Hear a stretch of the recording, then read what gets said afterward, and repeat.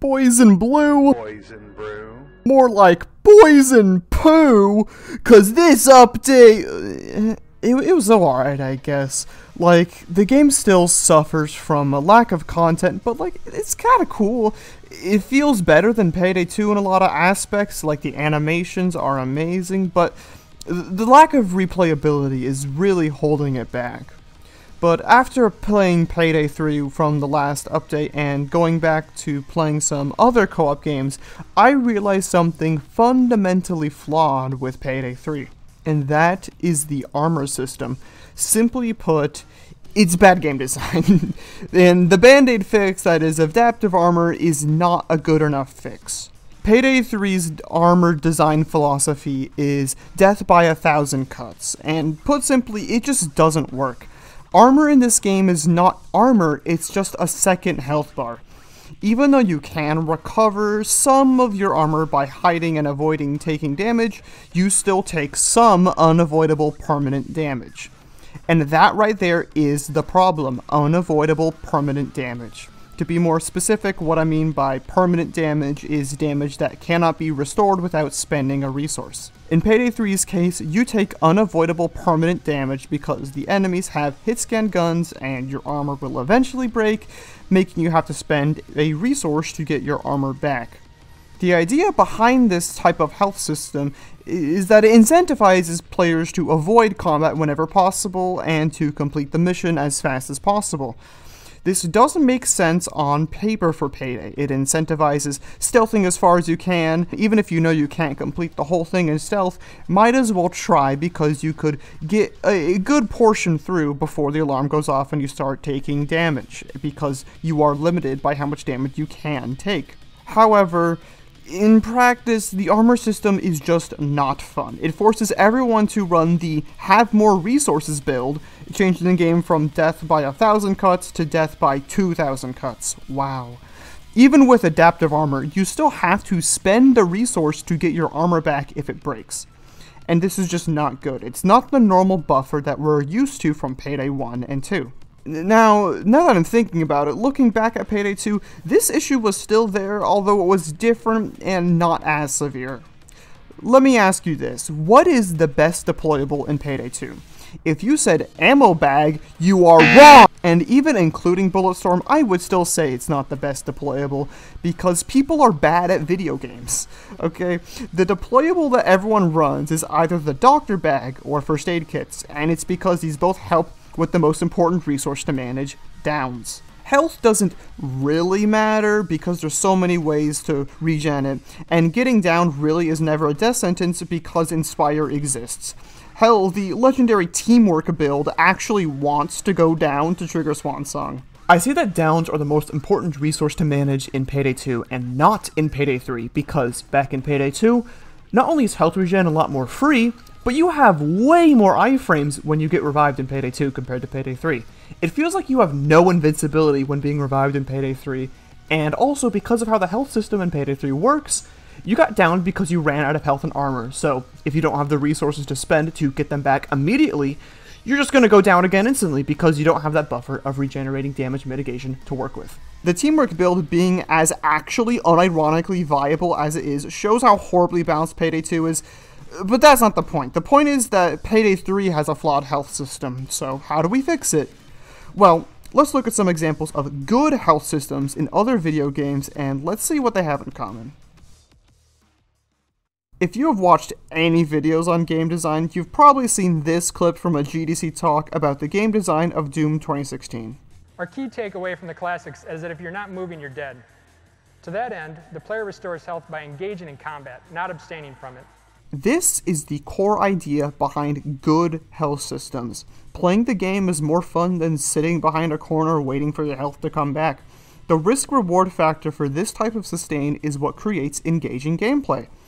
In Doom, you have to get in close and finish off a stunned enemy to restore health. You have to use Flame Belch to restore armor, and you gotta be in close to use that. Being closer means you have less time to dodge projectiles and can be hit by fast, very devastating melee attacks, but you still have to get in close to heal.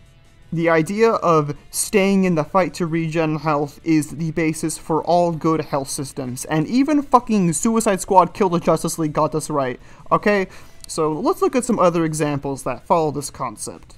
In Ultrakill, the two ways to heal are through either parrying, which is pretty self-explanatory, risk and reward, and the other way is by being close to an enemy when you damage them, healing from their blood coating your body. Not only is this cool lore and gameplay interacting, but it is a risk-reward factor for healing. Do you get in close to potentially regain health, but risk dying?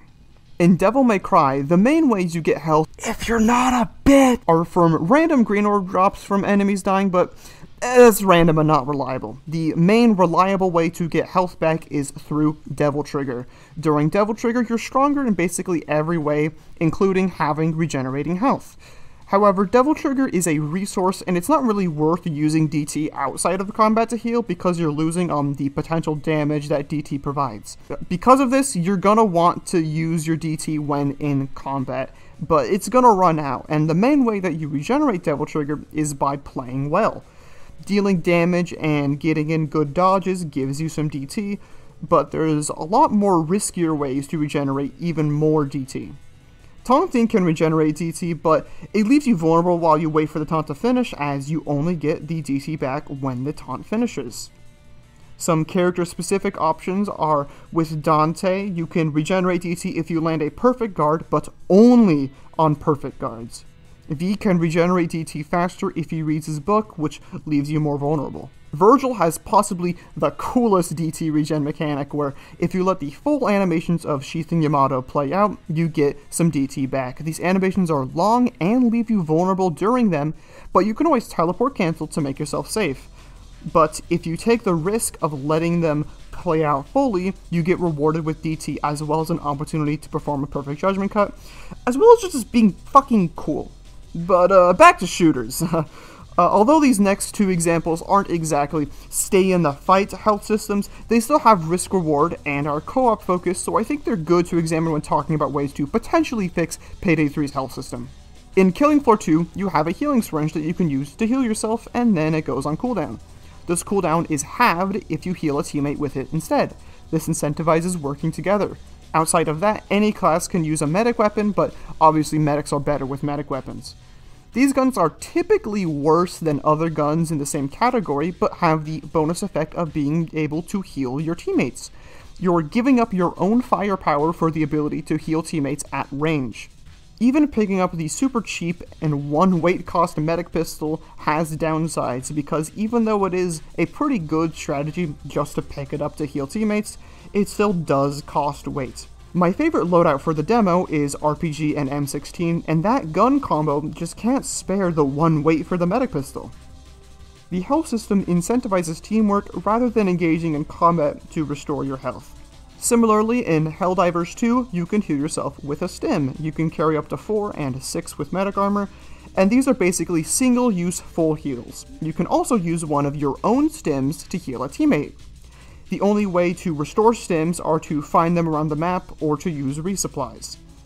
The resupply has a team-wide cooldown, so if you're out of stims and call it down just to get some stim backs, you're potentially screwing over your teammates on the other side of the map, denying them ammo, grenades, or stims of their own that they could desperately need. You can also run the resupply backpack to resupply yourself and teammates, but this uses a stratagem slot and a backpack slot, meaning that you can't use some of the stronger support weapons like the spear or the autocannon. Now, you might have noticed one thing in common with all of these games mentioned that is not in the Payday series, and that is that all of these games do not have enemies with hit-scan guns. Because of that, none of these games have a self-regenerating buffer of health, so let's look at some games that do. Halo is notorious for popularizing the regenerating shield. It lets you take risks without dying, as you have a short window to act before your health, which is much harder to regenerate, takes damage. Warframe also has hordes of hit-scan enemies, and you have a regenerating shield with a shield gate like Payday 2's Armor Gate. Warframe might not be the best example when it comes to a balanced health system, because, well, you know, but it has a lot of similarities with Payday 2. Both have a gate for their buffer health bar that gives you a bit of invincibility when it breaks, and some builds let you regenerate shield/armor during this period of invincibility to get your armor back. And this right here, this is what Payday 3 needs. It needs a regenerating buffer of health that does not need a resource to restore if fully depleted. And also, with this extra buffer of health, there should be new skills added that interact with it, allowing for more build variety. Now, funnily enough, a system like this actually does exist within the code, but it's unused, and I'll let this clip explain it. Zidane from Mod Workshop found some operational code for this. Starbreeze had disabled it, but he re-enabled it with mods. This isn't the dodge that we know from Payday 2, but instead this is a meter that when taking damage and reaches 0, your armor would then take damage. It could then regenerate back to full, giving the player a buffer for taking damage. Now that is kind of Payday 2's armor system, slapped on top of what we already have, and I think this feature should be fleshed out more and included as a base feature in Payday 3. Basically, with dodge added, you would have 4 health bars. You have your health, and then your armor that protects your health, and then your adrenaline that protects your armor, and then your dodge that protects your adrenaline. Now that might sound pretty stupid having 4 different health bars, but basically your build is going to build into one of these 4 different types of health. With dodge being added, it would need its own skills and maybe some equipment added or changed to interact with dodge. We could have the lighter armors have a lower dodge value but a higher regen rate, while the bigger armors have a higher dodge value but a slower regen rate. And with some skills to be added that interact with dodge, here's some of my ideas. While you have rush, your dodge value is increased or regens faster. While you have edge, landing a headshot kill consumes that edge to restore your dodge to full. When your dodge depletes, gain or refresh rush. Your armor has 15% less damage resistance, but your dodge value is increased by 10% per plate your armor can hold. Having this buffer that lets you play the game without being punished would just make the game feel better, you know? As it stands right now, Payday 3 is fun, but lacking content. I think the devs need to stop being so attached to their ideas because things like the current armor and modifier system need to be changed drastically. But other than that, I think the only real thing that needs to change with Payday 3 is just having more content. More heist randomization, more guns, more skills, more equipment, just more reasons for me to play the game. If there was just more stuff to do and a reason to play, I think it would be an amazing game.